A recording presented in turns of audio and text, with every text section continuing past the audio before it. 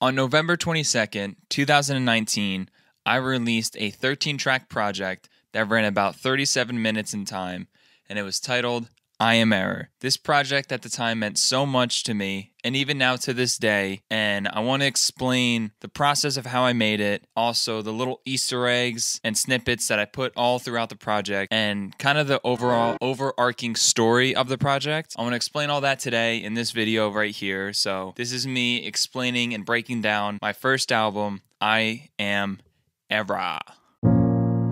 But this is the most powerful thing that can be done. Okay. Let's just jump into it like Philly D always says.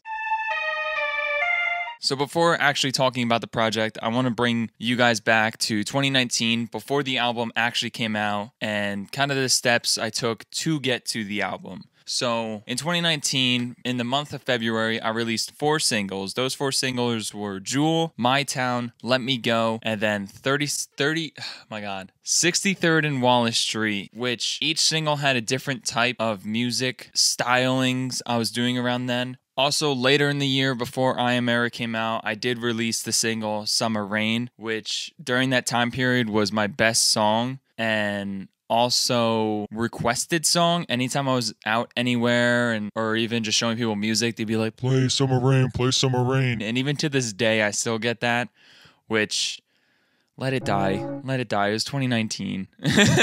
But during the time when Summer Rain came out, I Am Error was close, almost finished in like the production aspect of it. So the fact that Summer Rain did so well actually made me very nervous for releasing I Am Error, because there's nothing like Summer Rain on I Am Error. But eventually I Am Error came out and it went pretty well. I want to talk about the actual project. But before we break down all the tracks, I do want to talk about the cover of I Am Error.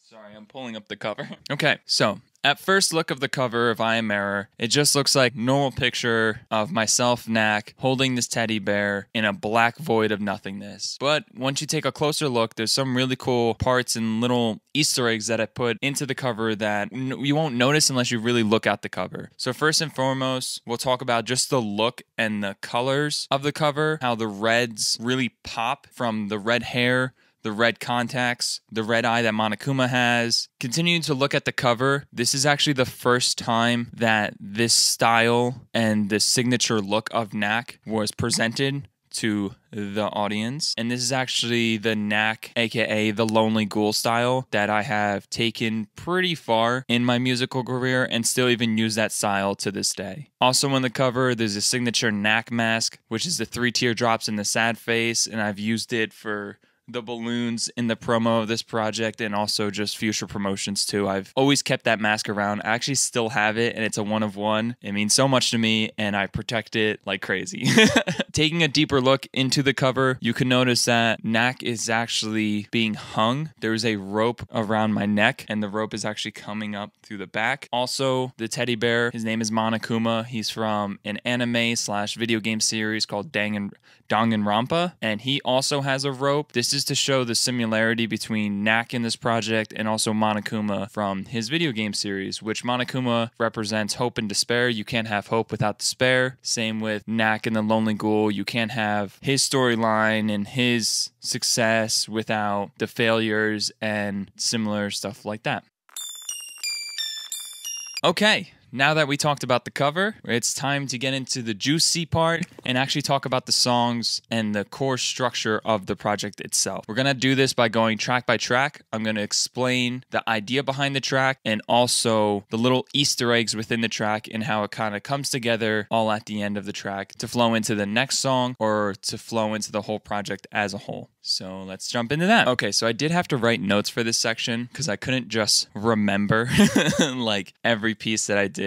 So I did go back, listen to the project, and like write down all the key things. So please bear with me on describing this stuff. I've made multiple projects after this, and yeah. Okay, so the first track on I Am Error is titled "It's a Secret." This is actually connected to Legends of Zelda. In the first NES video game, there's a character that once you meet him, he says, It's a Secret to Everybody. That was actually going to be the original title of I Am Error before I got the title of I Am Error, and it was going to be called It's a Secret to Everybody. And the way that was going to be was kind of like any song topic could fit that title. Like if I did a really good like bar for bar type rap song, I could be like, it's a secret to everybody that I can rap this good. Or if I did a song about killing people, it's like, it's a secret to everyone that I kill people. So that was going to be the original title. That's why the intro is still titled It's a Secret. I had that done before I thought of the actual title, I Am Error. But for the intro itself, that is a connection to Legend of Zelda. Also, you'll see throughout this project, there's a lot of Zelda connections, especially to the first and second Legend of Zelda. The idea I wanted with that connection is that even though the quality and the production of the project isn't crazy top tier, like amazing production, it's all perfectly sounding, mwah, mwah, everything's on key, ravioli, ravioli, give me the formula. Even though it's not like that, the idea was just like, even in the NES Zelda games, they're not the greatest quality, but there's potential there to grow a fan base and to really start something. So I wanted that to kind of correlate with my music career too.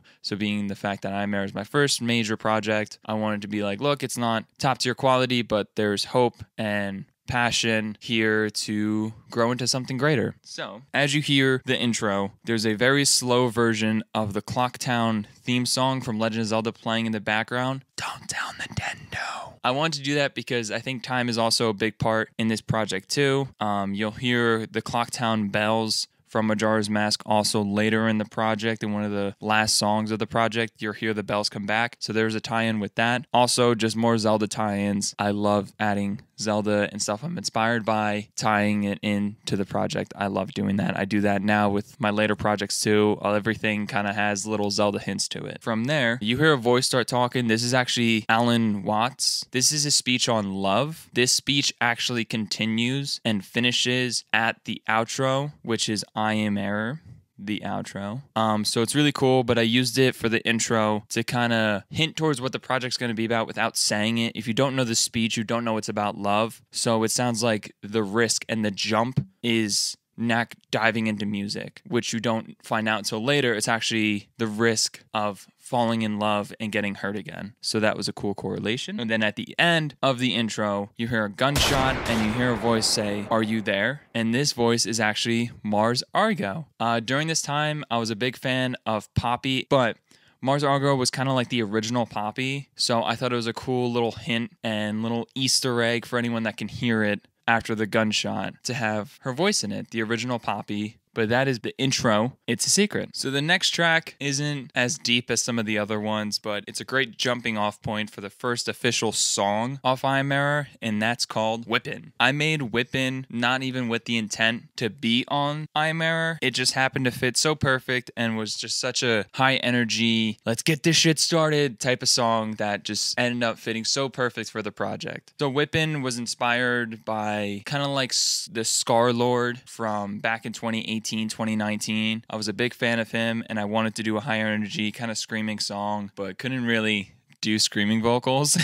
It's just a good start off point for the project of like, let's get this shit going. And it's aggressive and it's shit talking, kind of like Knack making his first big jump onto the scene, just kind of appearing and being like, oh, I make this shit now. You know, track number 3 is Silent. Silent continues the aggressiveness of Whippin, but with more of like a cocky, smooth attitude. This song has inspirations from A$AP Rocky with like some of the deep vocal patterns that he does. I kind of imitated that a little bit with this one. I love using deep vocals. I think it's such a cool dynamic between especially my vocals that sound very high-pitched and light. I think using deep vocals is just a great contrast to that. I do want to clarify the hook. I am not saying riding around town listening to Knack. I'm not saying I'm listening to my own stuff. I'm saying listening to that Mac. It's supposed to be Mac for Mac Miller, and B-sides are not like the main songs off the project. It's more like kind of the side pieces. So the idea of the hook is riding around town, listening to Mac Miller's B-sides, not Knack B-sides. I'm not listening to my own music when I'm being cocky and aggressive. That's just a little sus. Speaking about being sus, at the end of the song, you hear kind of like an argument snippet. These are actually from my good friends Tyler and Dan. I'll talk about Dan a little bit later in this video because it comes up again. But during the creation of I Am Error, I wanted almost any one of my close friends to be a part of the project somehow, either them doing a feature on the project or them just kind of having some type of snippet or part in the project. So this argument that they had when they were over my house one time was just a funny shit talking argument that I thought would fit perfectly at the end of this shit talking who gives a fuck type song. This argument that they have just fits so perfect at the end of Silent, talking about context and how it should be taken. Fuck, dude. The camera keeps turning off. It's really annoying. Track number 4 off I Am Error is titled Nightmares. This is actually one of my favorite tracks. Lyrically, I love the first verse. I really think I snapped on it when I first wrote it. But again, nothing too crazy. There's just like this ghoulish type talk to it, more demonic than the other 2 previous tracks. There is a section though where you hear this creepy, ominous voice just like, this is actually from, would you call it a viral video? This viral trend that went around in 2019/2018, and it was about this Momo doll. I thought it was creepy and worth putting the little snippet on it just to kind of give that whole nightmares atmosphere feel to it and texture. Also in the song, when I start talking about snitches, quick snippet of Skinny from the Nine's confession plays. It's really hard to hear, but it's a little bit after the Momo doll section. If you listen closely, you can hear it. It's actually the part where he confesses to knowing who did the crime. A little New Jersey diss. A little New Jersey history. If you don't know who Skinny from the Nine is, you can look him up, and you can look up his like whole snitch and shit. He's kind of like 6ix9ine did before the 6ix9ine snitch and shit blew up. 5th track off the project is Dead Inside. Dead Inside does have a music video. I'll be talking about all the music videos we did for I Am Error a little bit later in this video, but Dead Inside is the first hint of Knack's mindset kind of being twisted and broken. The first like big clue of like, Hey, something's a little loose up there. This is also the first time that Monokuma makes an appearance on the project. He is the black and white teddy bear on the cover. This is the first time you hear his voice and kind of hear what the connection and the relationship is between Knack and Monokuma. So that's very cool. Monokuma has also been featured in every future Knack project besides No Nice Words for Ugly. And also I want to tell a little bit story about recording this song. So during this time that I made this project, I was still living at home and I had like a studio section of the basement that I put up walls in. It kind of was my own area to work on music. So when I was making this song in particularly, I knew I had to record the hook with the scream vocals in the background, but I didn't want to do it when anyone was home because I had to like really get up there in octaves. So what I ended up doing was waiting till a Sunday when my family left to go watch football or some shit. And I remember them saying, Bye, we're leaving. and I was like, all right, cool. Let me set up the mic, get everything going. And like 5 minutes after I thought they left, I started recording the scream vocals, just a Dead inside. and I'm really going up there, and all I hear is the basement door swing open. My stepdad just run down the stairs and just go, What the fuck? Are you okay? and it was just such a funny moment. Kind of embarrassment of being like, oh, fuck, you heard that? And I don't know if you guys ever watch behind the scenes like videos of people working on music and doing ad libs, or even been in the studio with someone doing ad libs. If you can't hear the song, it's very weird. It's very awkward. It's just someone being like, yeah. Okay, and it's goofy. Bro, this camera. The next track off the album is titled Please Don't. This one was actually written and recorded for a different project I was going to do instead of I Am Error, which was going to be called Pray for Knack. It was going to be mainly this like horrorcore rap style project, probably like 6 to 7 songs. I ended up never doing it. I did have almost all the songs completed, but I just didn't like it that much as a full EP or project. So I ended up scrapping it, but this one I love so much. I love the classic like Eminem/Hobson style that I did with it. So I ended up using it for I Am Error to continue the ghoulish type like style and aesthetic to the project. Also within this track, there is some local New Jersey disses. There's 3 artists I diss in the second verse. If you're from New Jersey, I might have already shot my shit at you. Just kidding. Don't use that part. But yeah, nothing too deep on this. Just more ghoulish talk and more Knack shit talking in the ghoulish aspect. All right, next track is New Jersey Ghoul. This one in the beginning and at the end of the track, you hear the whispers from Friday the 13th. 13th. I just thought it was a cool aesthetic to kind of like put into it. This is the most like gruesome, violent, hardcore style song on the project and probably that I've ever done. I ended up not really continuing this style, but we'll talk about that later. This project also hints at the idea that Knack, aka the Lonely Ghoul, is only kind of like twisted and killing people for a certain reason. It's not just like clueless killing within the songs. The reason for the long outro was actually because my buddy Dan and I were working on doing drums to this song. I wanted him to have this like almost Travis Barker type feel to the track, to where this ending part he would just do a solo. Even after the project came out, I was thinking, oh, for the bonus 1-year anniversary, we'll release the drum remixes. We just never ended up doing it because we either didn't like how some of the drums sounded or couldn't find the time to like perfect it. Also, it's a nice like little break before the tracks get a little bit slower and a little bit more personal and kind of darker in like tone. It was a good like kind of stretch of a minute to like take a step back and still have the track play and be like, Okay, let me just...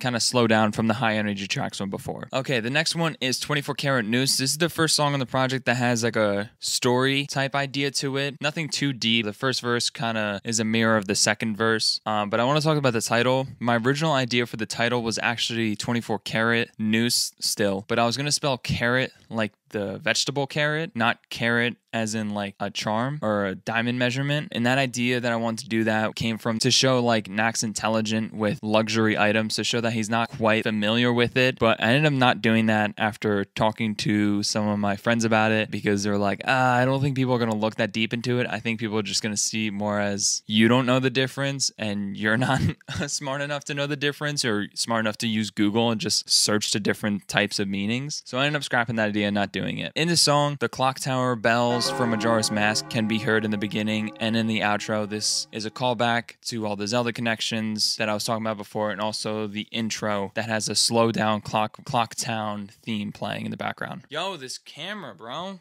Okay.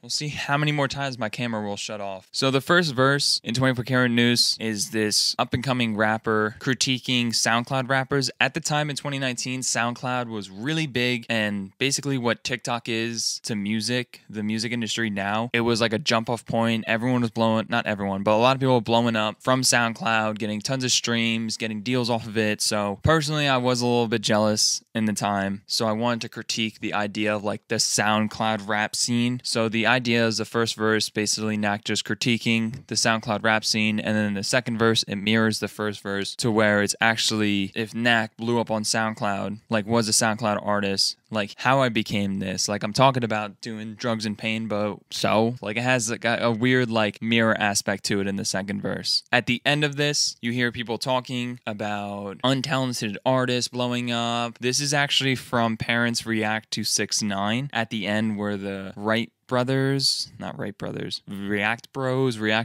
think there are, ask questions to the parents about 6ix9ine and art and talent. And I thought it was just like a cool way that, like, if you think about it after listening to the song, you might think they're talking about Knack with his colored hair and being goofy, and like if you can get an audience based off just looks and not talents, like great, but there's so much importance to having that audience. Doesn't matter how you get it, there's pressure with that. And I thought that was a cool way of ending the track. At the end of it, you do hear a Zelda sound effect, which flows into the next track. Okay, so the next track off I Am Error is titled More Demons. The More is actually spelled the same way as, would you call him a celebrity? I guess now he is because he has a Netflix doc, but it's spelled the same way as Hunter Moore. If you don't know who Hunter Moore is, there's an okay documentary out right now on Netflix, which is titled The Most Hated Man on the Internet. He's very controversial nowadays. He's more on the negative person type side, but back then teenagers loved him because of his humor and attitude of just, I don't give a fuck, dude.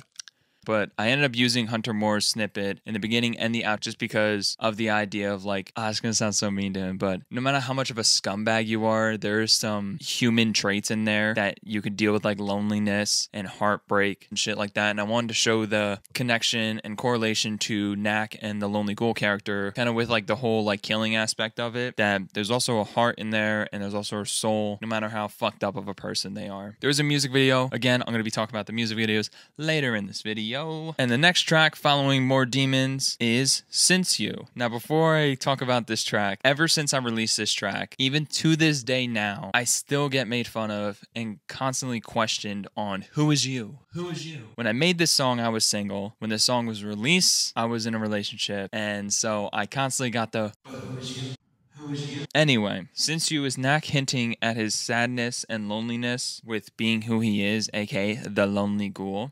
This is where it starts to get a little bit more on the softer side and slower side of the project, where before the project started out with this high energy of like, I don't give a fuck, I'm the shit. I kill people, motherfucker. and then it hits into like the More Demons and 24 Carat Noose, and it's kind of like, Well, I'm a little bit jealous, and yeah, I have my issues too, but still kind of the shit. and then Since You's where that whole ego aspect gets taken out, and it's more like, Yeah, I mean, I wasn't always like this, and, you know, it sucks. And track number 11 is Softlock featuring Jill Anderson. Jill Anderson is a singer back in 2019, 2017 that I worked with a lot, and this song was the first time I wrote something for someone that I wanted them to sing without me singing prior. Before this, it was kind of like stuff I had pre-written. I was like, you want to do like some undertones to this hook, or hey, do you want to write something here? This could be your part. This is the first time that I wrote the hook out, and I was like, hey, these are the lyrics. This is the melody. Can you do it?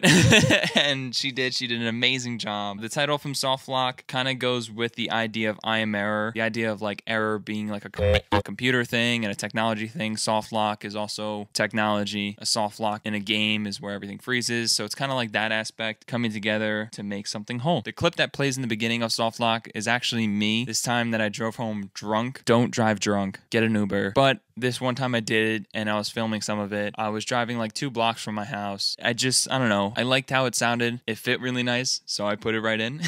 This song, when I wrote it, it was definitely very, very much inspired by Childish Gambino. Kind of like how he does his talking flow in, I think it's Bed Piece with Jhené Aiko. So the second to last track is Cost of Love. Cost of Love is basically fully opening up at the end that Knack, aka the Lonely Ghoul of this project, is this type of person because of a heartbreak relationship and getting his heart broken by someone that he thought loved him but really was only in it for money and that aspect of it. Basically getting his heart broken by the quote-unquote rich girl type. When I made this song, I remember being very excited on kind of like how corny the hook was and the fake deepness of the hook, just to play on like love, money. I was very happy when I finished this song, and I thought it was going to be the girl hit of the project, but it ended up not being. Softlock actually became the girl hit of the project, which I understand, but I thought this one had more potential, and it ended up kind of flatlining. Last but not least, and probably to this day, my hardest track to release, which is track number 13, I Am Error. This is the title track. It is the final track, the saddest track.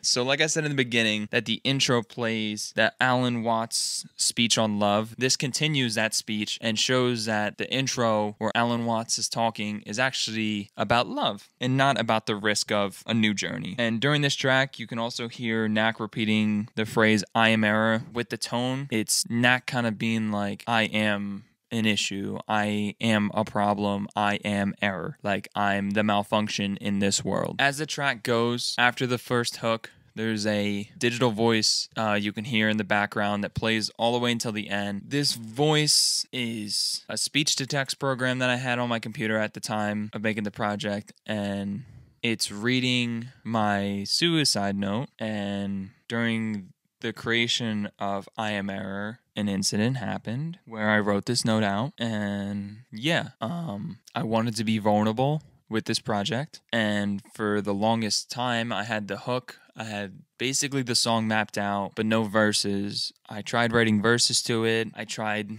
putting other speech-to-text things in it, maybe finding another Alan Watts speech, and nothing fit or made sense to me until I put the note in, and it clicked. And I think it's such a staple to my career that my first major release has this type of attachment to it. Yeah, with that being said, because this outro was so hard-hitting and vulnerable for me. The intro and the outro I handled. I did the production for, I did the mixing and mastering for, and even in my friends group, I didn't show anyone the outro until the actual release of the project. Also, within the outro, near the end of it, you can hear this guitar pattern. I even did that guitar part. It's nothing special, and it's almost like a cry for help. But all the way at the end of the song, you hear the note stop. You can hear Knack kind of going to press the keyboard to turn off the recording, and then you hear this sound effect at the end. This is actually another Zelda sound effect. This one, though, is the boss key sound effect, and the idea of putting the boss key sound effect at the end of the project, the very last notes, sounds you hear off I Am Error being the boss key, was the idea of Knack unlocking his heart to the world, and also being that the boss key is the key to success, and that this is going to open doors in my music career.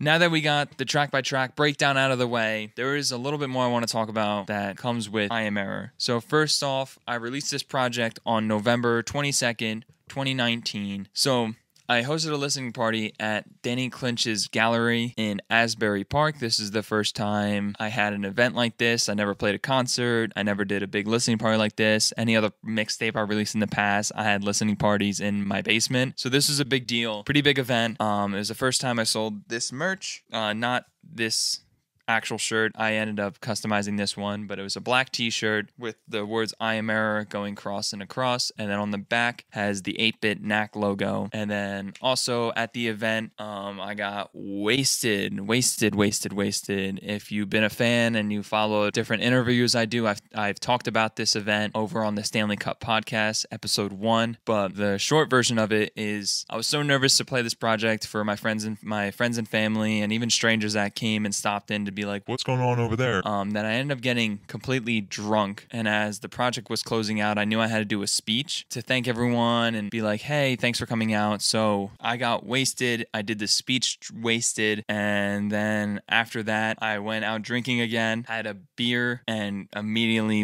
called my sister and was like, you have to come get me. Like, I'm breaking down. So it was a very emotional night through and through, but even years later, I do want to say thank you to everyone that came out to the event. It meant so much to me to see from there at that point who loved and supported what I was doing with my music and just my art in general. Oh my God, we might have audio problems too now. Jesus Christ, this video is going down the ship. Let's now talk about what happened after I Am Error, what I take from the experience, what I learned from it after the release, and how it furthered my music career to where it is now. I Am Error, it didn't blow up, it didn't go viral, I didn't make a ton of money. I barely made any money off of it after considering cost of instrumentals, time, mixing and mastering, the event, all that stuff, merchandise. The couple things I did take away from it is since I Am Error, I kind of dropped the horrorcore style. I don't really talk about eating people or killing people, just mainly talk about killing myself and my truths and more of like mental. I kind of stuck away from the ghoulish stuff and stuck more with the loneliness stuff. Since I Am Error released, though, even to this day, anytime someone asks me in interviews or just in general how long I've been doing music and stuff, I always go back to November 22nd, 2019 being the first major steps and basically my actual jump off point of taking music seriously and doing something with my passion and my art. After I Am Error released, I was very excited to do shows and concerts. I ended up doing none with this project. I didn't get to do a tour with it or do any shows or open up for any artists because it came out in November 2019. So if you knew what happened following a couple months, you would understand. No one was really doing shows. With that being said, I did do some music videos during this time. I did a music video for More Demons. We also did a music video for Dead Inside. I also did COVID concert that I was able to film to kind of help promote this project and the songs that came off of it, and also songs we were working on past this. There is 20-minute video I do have on this channel, on my YouTube channel, called Making of I Am Error. It's more just like random clips from that time period of recording and making the project, you'll see kind of like the people I have around and the energy. It's not a documentary as One More Time was with the making of Camp Limbic. It's just random footage I had from the time period of when I was making I Am Error. For the 1 year anniversary of I Am Error, I did release 3 tracks that were bonus tracks. One of them was The Family. This track was actually supposed to feature my 2 friends, Jamesy and Nemo. We were never able to really kind of got around to getting both them on it and getting finalized verses and everything. So as a 1 year anniversary, I decided, you know what, let me just release it, because in the behind the scenes footage, you see me work on it. And this is supposed to be on the album. It was going to be probably where Silent was, maybe track number 3 or 4, but ended up not being on it, but still got released through my YouTube channel. Another track that I released as a bonus was Man Down. This was not going to be on I Am Error. This was around the time that I was making I Am Error, probably a little bit after when the recording was done. It was more of a writing exercise of just kind of like writing without stopping. I showed it to a couple of people before releasing it, and everyone fucked with it, so I was like, I fuck with it. I'm gonna drop it as a YouTube exclusive for the 1 year anniversary of I Am Error. The last bonus track I did have for I Am Error was Behind Red Eyes. This was going to go on the project. This was going to be near the end of the project. It never was put on the project officially because I couldn't like fully finish it, and I could never get happy with some of the verses and how they were sounding. Even though I liked it, I just couldn't fully commit to putting it on the project or even setting out to get officially mixed. So I ended up just saying, fuck it, 1 year anniversary, here you go, YouTube exclusive. And yeah, that's what you got today.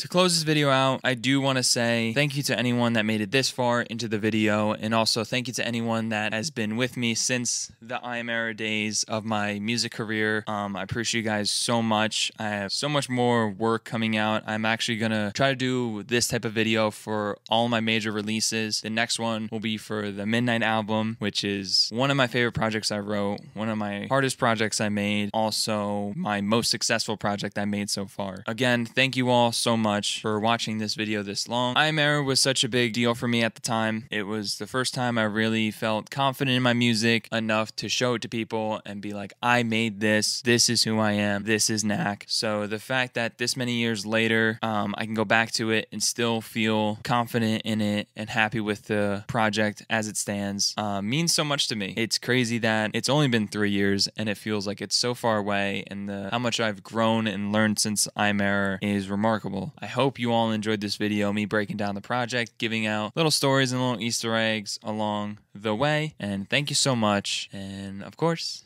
be safe. Good evening and welcome to Local 58.